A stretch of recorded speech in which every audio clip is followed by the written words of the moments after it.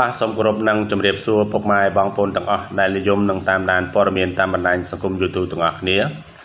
បាទគណៈពេលនេះដែរខ្ញុំលើកយកអត្ថបទនឹងព័ត៌មានមកស្ដីអំពីលោកហេងឡុងមកជម្រាបជូនដែលមានចំណងជើងថាទុករឿងមួយមិនទាន់ចប់ស្រួលបួលផងស្រាប់តែពេលនេះលោកហេងឡុងក៏បានជួបទុក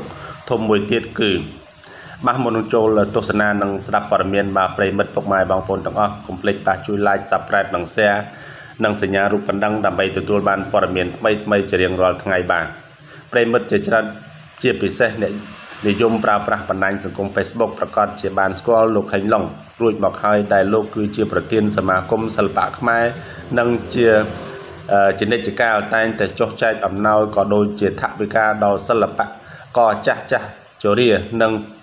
ចូលរួមជួយដោះស្រាយនិវាទដល់សិល្បករមួយចំនួនផងដែរទន្ទឹមនេះផងដែរមួយរយៈពេលថ្មីនេះគេសង្កេតឃើញថាលោកហេងឡុងហាក់បីដូចជាជួបបញ្ហានិងព្យុះភ្លៀងជាច្រើនក្នុងនាមលោកជាប្រធានសមាគមសិល្បៈខ្មែរដូចជាករណីកញ្ញាចរិយាបានអះអាងខ្លួនជាប្រពន្ធលោកផែសវណ្ណរិទ្ធ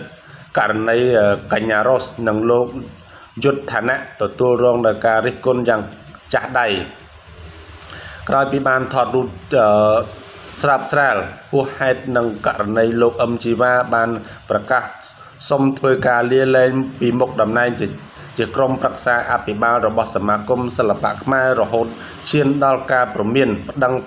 ដល់គ្នាទៀតផងដោយឡែកកាលពីប្រមាណម៉ោងមុននេះលោកហេងឡុងបានជួបរឿងដ៏ក្រៀមក្រំបំផុតមួយគណៈដែលអ៊ំប្រុសបង្កើតរបស់ជាទីស្រឡាញ់របស់ខ្លួនបានទទួលមរណភាពជាមួយនេះផងដែរលោកហេងឡុងក៏មានពាក្យពេចន៍រៀបរាប់ទាំងអារម្មណ៍ក្តុកក្តួលថាអ៊ំប្រុសបង្កើតជាទីស្រឡាញ់របស់ខ្ញុំបានឃ្លាតចាកឆ្ងាយ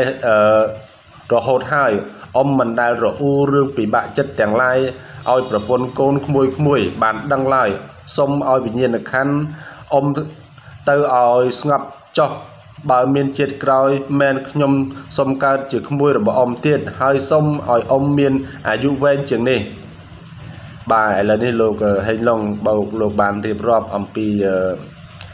បញ្ហាមួយចំនួនដែលលោកបានជួបប្រទះបាទរឿងមួយមិនទាន់ចប់បាទរឿងមួយកើតប្រជាបន្តទៀតបា